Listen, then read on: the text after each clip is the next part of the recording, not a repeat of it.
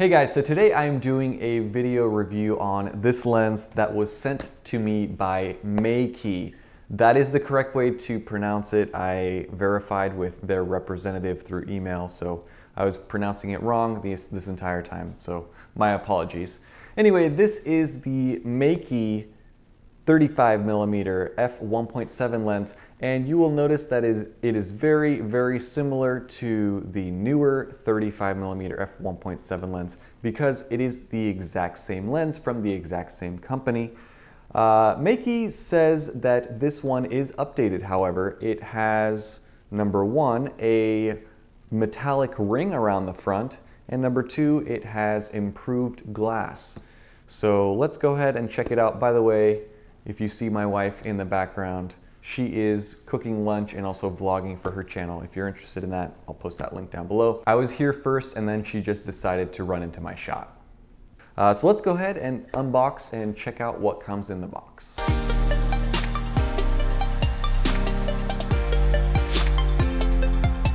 All right, so here is the box that it comes in. 35mm APS-C f1.7, 49mm filter thread multi-coated. Same info, another picture on the back. It's a pretty small box for a lens, I have to say. They include a nice little rain jacket material pouch, a cleaning cloth. Mine appears to be dirty. A warranty card, that's probably where the dirt's coming from.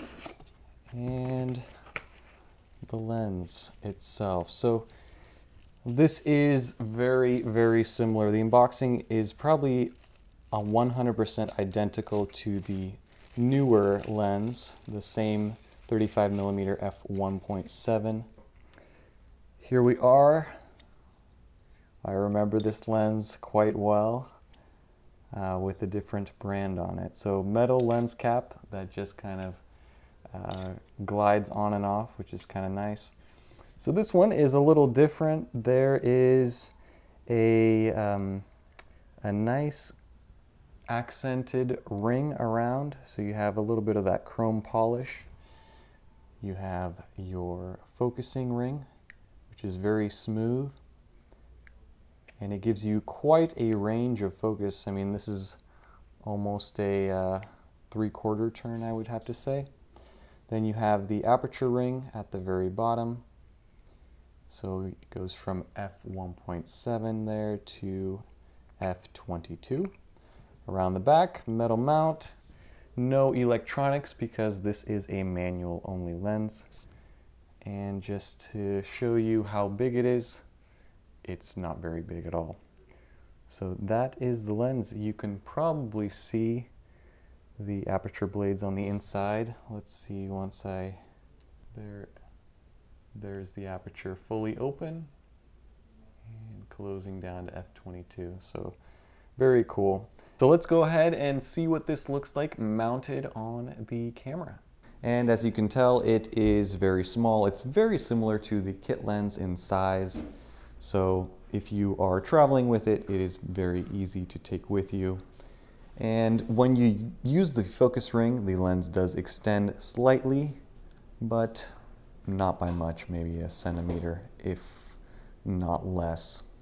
The focusing ring is very smooth from end to end. However, there is slightly more resistance to one side, I've noticed, as there is to the other. So there's almost like a point where it's a little bit more sticky, but not necessarily sticky. It's still pretty smooth all the way through.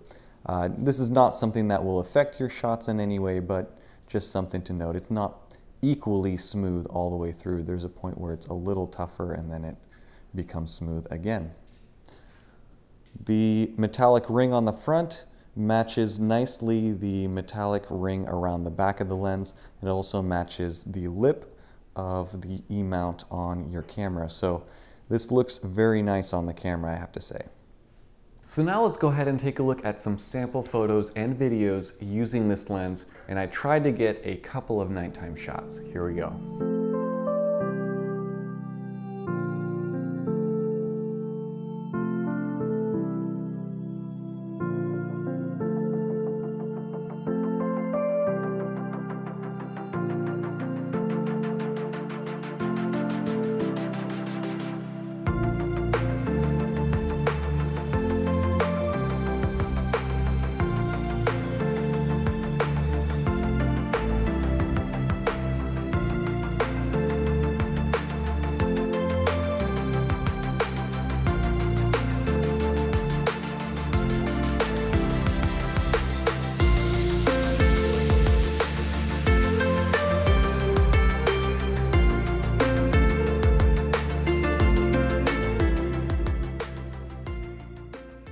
Overall, I'd say that for $80, you're getting an amazing value. You're getting a very fast lens that's small, lightweight, easy to take with you, easy to focus, and you're getting the 35mm focal length, which on a crop sensor camera I think is ideal for both portraits and street photography. When you compare it to the Sony SEL35 f1.8 lens, which is $400, you might ask yourself, is this lens much worse? Just for fun, I took 2 portraits of my wife just a couple of minutes ago, and so here is the shot from the Sony SEL35, and here is the shot from the Meiki 35mm lens, and side by side they look almost identical. I mean, you'd be hard pressed to really tell the difference. Obviously one has autofocus and optical steady shot and is better for video, but if you're just looking for a good all-around lens that you can manual focus and that does great in low light, this is certainly something that you should consider. There are a couple of issues with this lens, however. Number one, I noticed that there is some weird ghosting, flaring going on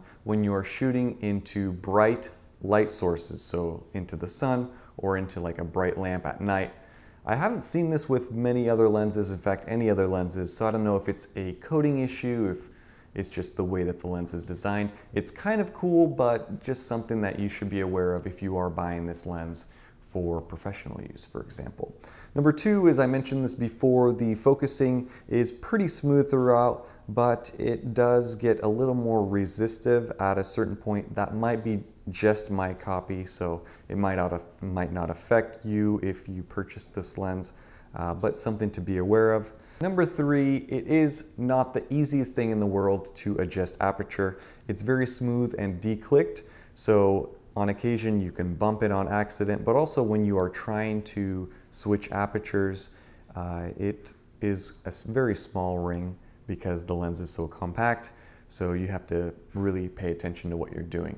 The last thing that I will mention is this lens does have more barrel distortion than the SEL35, and that's something that I noticed in the pictures. It doesn't look too crazy or too bad, but it is there, so if you are concerned with barrel distortion, something to note. Overall, I'd say that this is excellent value for money. The newer lens, which is on Amazon and I reviewed months and months ago, is currently hovering at around $110 to $120. This lens is about $80, and you can argue that it is better because, well, it has a silver ring and it has updated optics. In my opinion, the two lenses are about the same. I wasn't able to see much of a difference in image quality, but I haven't had my newer lens for months now. I sold that long ago. So anyway, that is going to be it for this video. Hope you guys enjoyed it and learned something. If you have any questions about this lens or other lenses for the E-mount system, be sure to comment down below. Thank you guys for all the support and all the likes, and I will see you in the next video. Bye-bye.